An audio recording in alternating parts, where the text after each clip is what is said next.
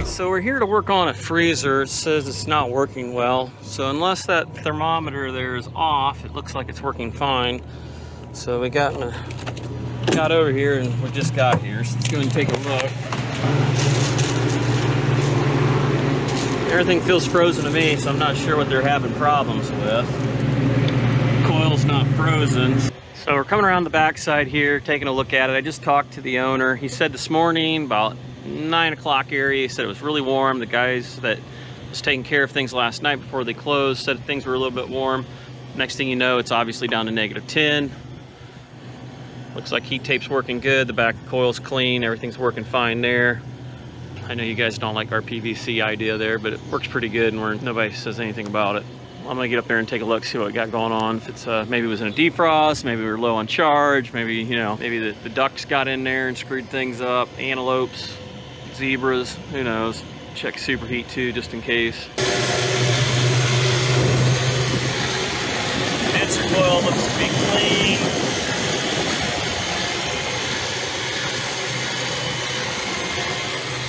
Everything looks fine on that. Let's take a look inside here. We've got an old-fashioned clock on here, which is reliable. 45-minute defrost, which is more than enough. 2 times per 24. They don't get into this like crazy amounts of times, I don't believe.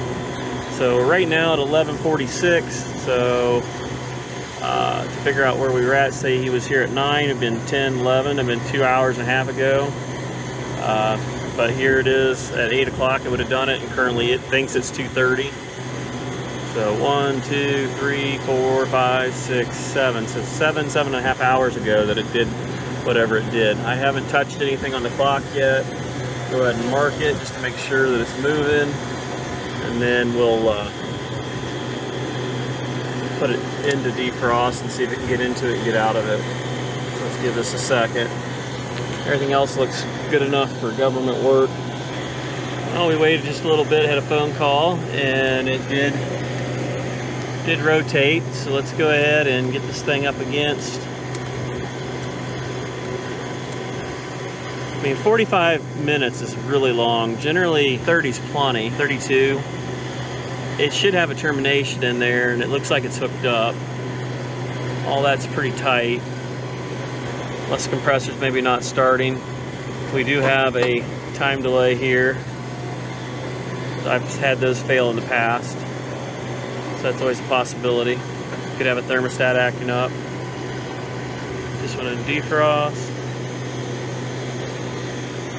Shorten this up a little bit. Maybe take it to 32. See if it pumps down. Pump down. Some other things I've seen happen in the past too is the pressure switch on super cold weather will be screwy, and sometimes it's not set low enough, so it will trigger and come on. Usually you can do about 20, 23 on 404, I think, PSI. Okay, let's go back in here. Got the thermal imager. Get the reflection off the back there.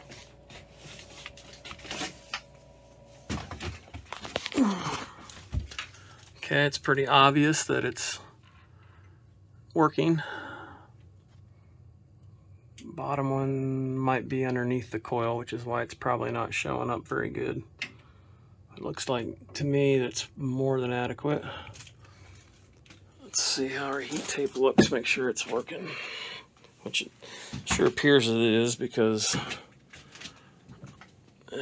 look at it from this angle.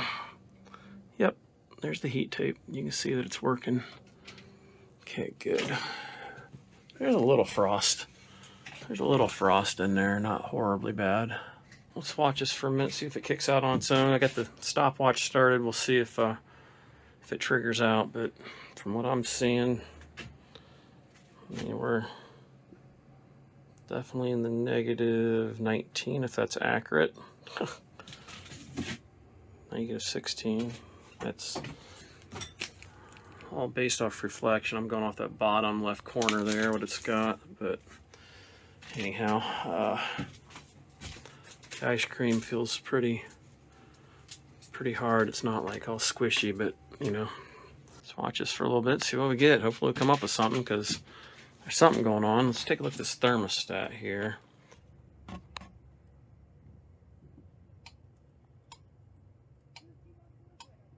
Seems pretty tight. It's right around that 0 mark, so it's not off by much. Put it back down to that -10 area. He may have turned that just hoping that maybe that had something to do with it. You can see that we're dripping down and we're at just 6 minutes area, so it's defrosting pretty quick. It's not real super iced up. Like I said, the coil looks pretty good. That time it just kicked out officially, and it did it right at 13 minutes. So we'll be fine every bit of maybe 30, just as a fail-safe. Just kicking back on. Sight glass is solid, no flashing at all there. Caps are on. Fan cycle seems like it's working because the fan's off right now. I'm not seeing a whole lot wrong other than possibly a thermostat issue, because the defrost is working, defrost clock's working, defrost heaters, refrigerant charge seems to be fine. The only thing that would have stopped it would be possibly the thermostat. Now, we could check some of the wiring inside of the case there and see if there's any issues with that. Maybe there's some loose wires in there, but he did say that it was running. Now granted, that was interesting. So did it satisfy the thermostat already? Seems a little odd. Definitely ain't the defrost clock here. Set that back to the correct time. Okay, well, the fans aren't running, so that was a little odd. Something wild's going on. Okay, fans ain't running. This is where we're gonna get the meter out and we're gonna find out what's going on, because unless it's in a defrost, those fans should be running. So let's see if we got power on number 4. So make sure we still have power coming into it. We do have 248. Obviously nothing coming out the backside. Gently try to open that. Let's go to N4. I have 247 volts on N and 4. Check it to 3, nothing on 3. We do have it on 4. So something is keeping our fans from coming on. So our fans are going to be either this black wire or that black wire. One black wire goes to the, most likely the solenoid. That was a little odd. What I should have done was check through my time delay there. That time delay might be acting up. We do not have an open circuit, however we do have 2 volts across it, which is a little odd.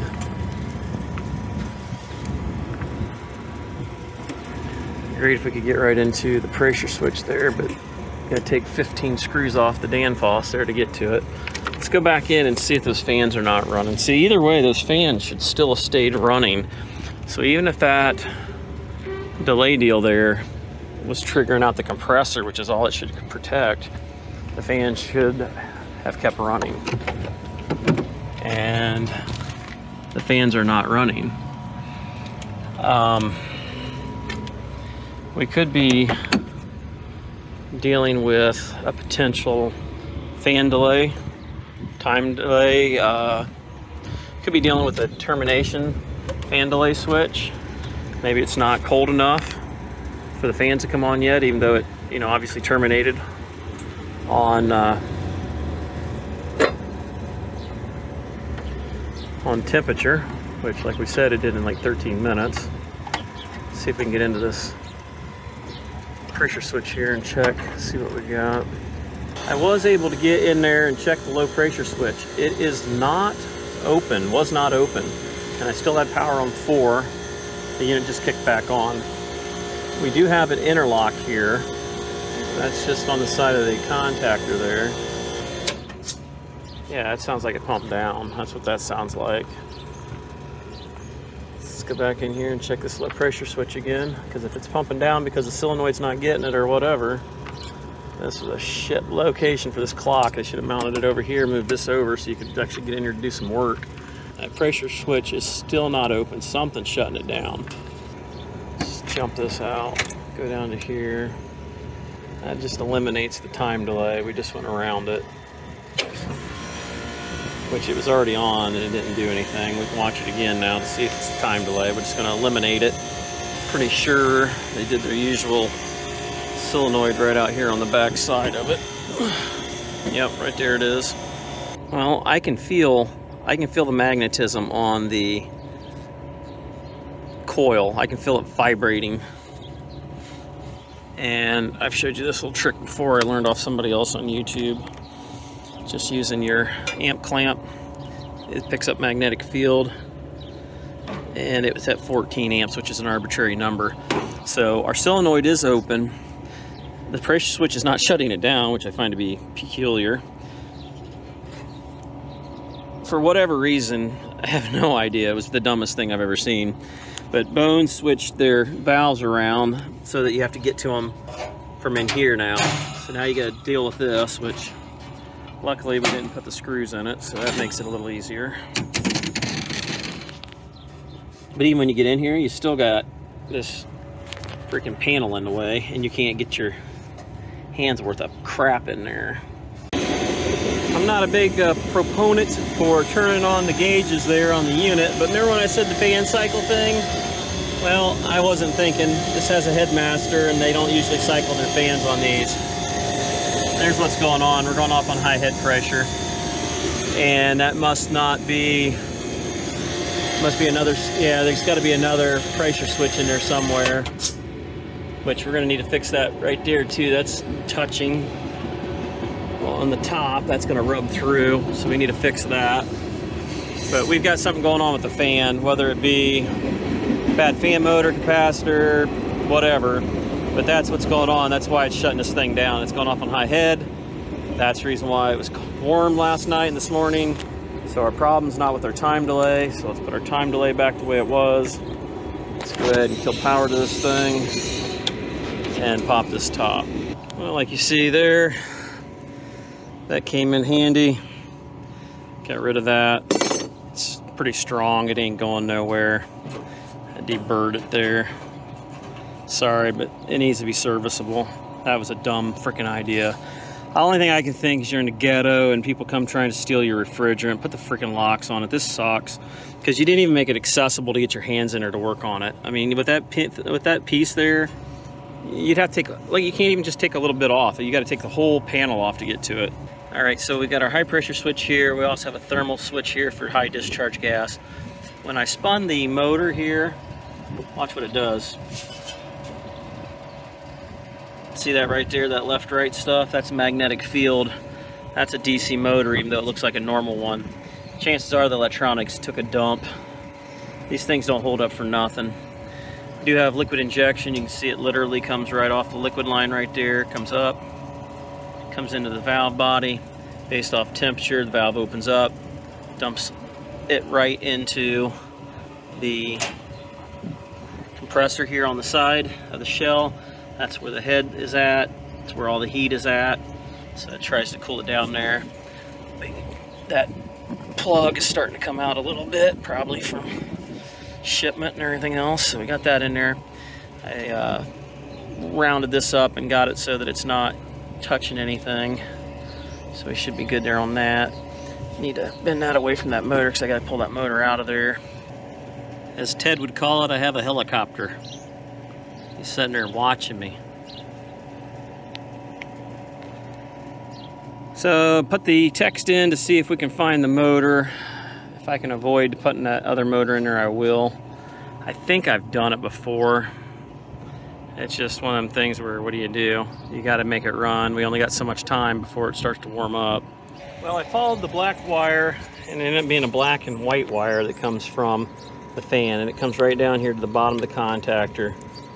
Right there, which we had 248 on that. When I was pulling these wires out, you can see that there got smashed behind the clock. That goes up to the low pressure switch and ties into the high pressure switch.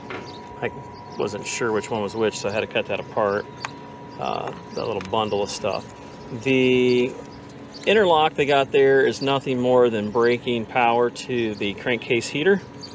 So that's all that is, nothing fancy there at all.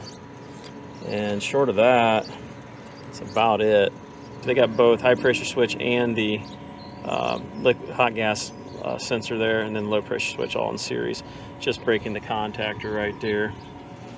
Then you get your liquid solenoid being cut in between there. So you just intercept it and loop-de-doop. We're gonna see if we can make the 9656 work. We've got that trimmed up. Oh yeah. Thank you, Bone. You really thought that one out, didn't you? Now you should have known that we couldn't come up this side, so why wouldn't you flipped it to this side so you could have taken it out?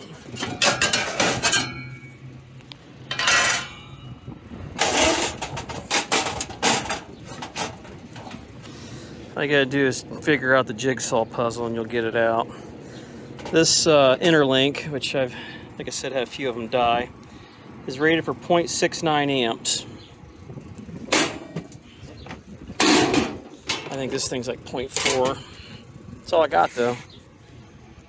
What do we got here? Fifth horse, 0.48. And at the other RPM, which is only a single speed motor, so I don't know why they even show that. I think they're going off of one voltage versus the other. You can do 0.66. Looks like it's going to work. Yep, it's going to have to work, bud. We come back and use another, put another one of these pieces of trash in there. I doubt it.